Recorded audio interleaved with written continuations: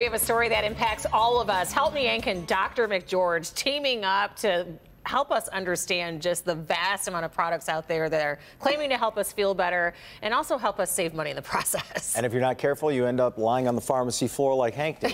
Overwhelmed. Yeah, just you're overwhelmed. Well, they were at the pharmacy to give us kind of some insider info on cold and flu meds yesterday. That was 5 o'clock this morning. How about we get the inside scoop on some vitamins and popular hangover cure remedies? Do they really work? So our consumer investigator Hank Winchester is here live in studio with us. As I downed my litany of vitamins this morning, I thought about you. I was like, am I going to stop or am I just not going to listen to him? It was so fascinating spending time with McGeorge in his element. Yes. Because he knows so much stuff that we don't know. So Right. We worked with Dr. McGeorge to break it all down yesterday at 5. And this morning, we're talking about vitamins and supplements and also those popular hangover cures. Do they really work? Take a look. Walk into your local pharmacy, it can be simply overwhelming. Dr. McGeorge and I hit this CVS in Northville. We're talking cold and flu meds last night at 5 o'clock. The two big takeaways: go generic. The ingredients are almost identical. The taste may be a little bit different, but if you can stomach it, you could save $3 to $6. You as a doctor always buy the generic? Always buy the generic. Okay, but so here's me though, thinking as a parent, sometimes I think, well, I can't buy the generic for my child because she deserves the better one. It's no better? No, you're just wasting your money. Are you Honestly, kidding me? Yeah, you're just wasting your Can money. I get 5 years of medicine back? The other takeaway for the common cold: Dr. McGeorge picks Sudafed as the best overall medication. And yes, there was a generic version for that as well.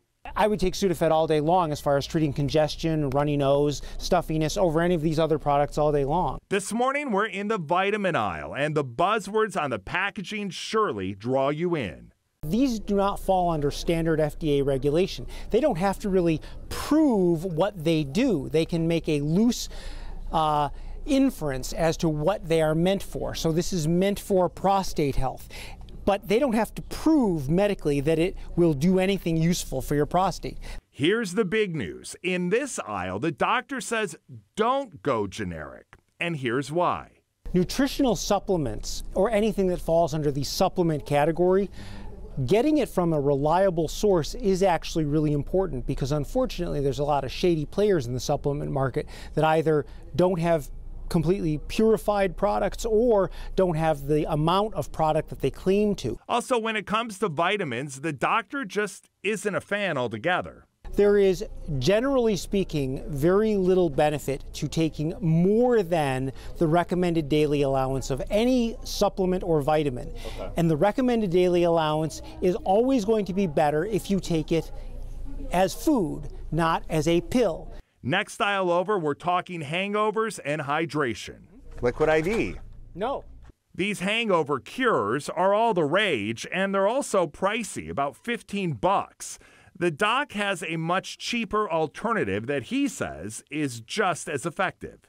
As an alternative to taking this, you could drink 16 ounces of water, eat a banana, and take a multivitamin, and maybe have a little bit of sugar, and you would be saving yourself $14.49. No matter whether it's cold and flu meds, vitamins, or hydration packs, remember you can save by joining the store's loyalty program and using apps like Coupon Finder to help you save a little bit more.